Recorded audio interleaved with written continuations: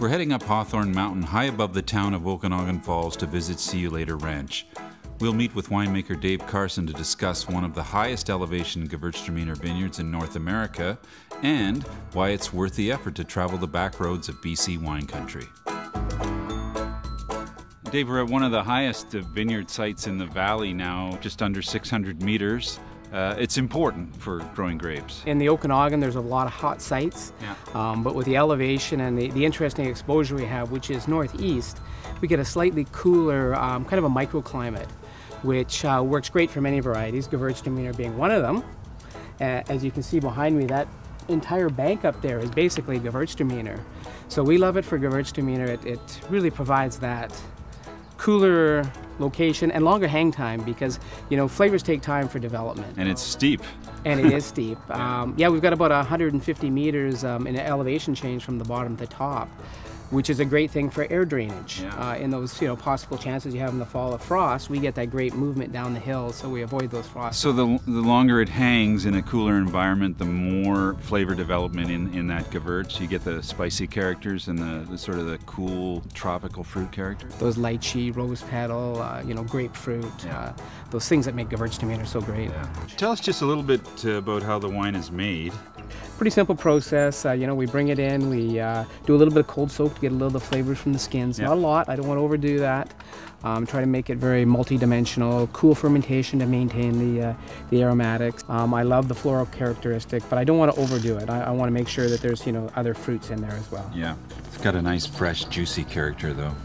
Yeah, it's full in the mouth. And you know what I really love about the See You Later Ranch gewürz is a nice long gewürz finish. That's trademark for me for a great gewürz. And that's what I find. It's got that nice, clean spiciness and persistence. Yeah.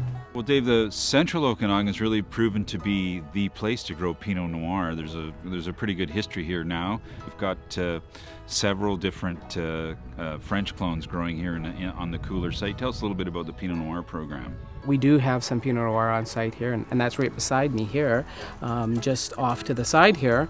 We do work with some other growers in the area to take advantage of the different climatic areas in the region and to produce a very complex. Well, yeah, you know, just looking out at the vineyard, I mean, it's a little bit like Burgundy. You got the slope, and you've got some elevation, and of course you've got relatively cool weather for it too. And soils play a huge part in the Pinot Noir and in our program. We have the great advantages that we're on the west side of the valley, where you'll find a lot of the vineyards on the east side of the valley. So, you know, we have those heavier, more complex soils.